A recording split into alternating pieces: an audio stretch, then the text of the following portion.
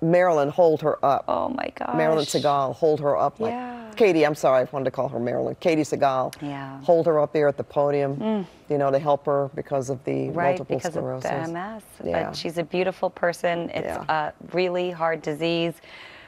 People in my life I know affected by it, so we wish her well, and it's incredible. She's deserved that star for a long time, Pat. Yes, she did. Is so happy she finally got it. Yeah. So. Congratulations. Yes, a big congratulations. All right, well, let's turn our attention to what you're seeing here and here, okay? Didn't mean to coordinate, but I did. You know, high wind warning was top of mind today, and it's going into effect tomorrow.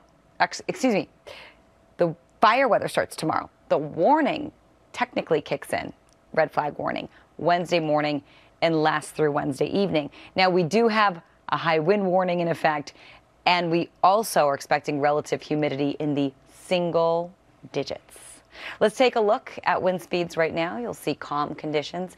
LAX 10-mile-per-hour winds, otherwise single digits for us. As we check out our wind gusts, you will see single-digit wind speeds across Southern California.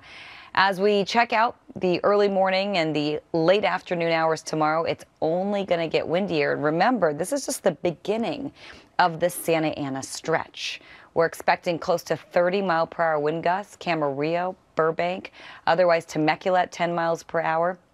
Take a look. By early morning Wednesday into Thursday, we are expecting the wind to really peak, and Wednesday being not just the windiest day, but also the driest and the warmest.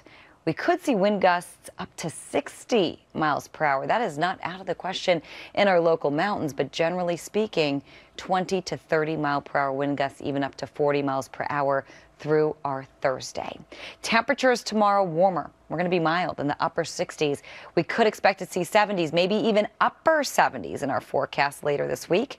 And high temperatures looking like this: 71 for Ontario, 70 Santa Ana, 69 Riverside, and 70 for both San Bernardino and 71 for Hemet tomorrow. Chance of rain, pretty much zero. So we are looking at dry conditions staying with us. Temperatures getting warmer as the days go on. Let's get a look at my 7-day forecast for the Basin and Orange County. 60s and 70s expected. Plenty of sunshine, partly cloudy, and for the valleys, 70s for the next 7 days.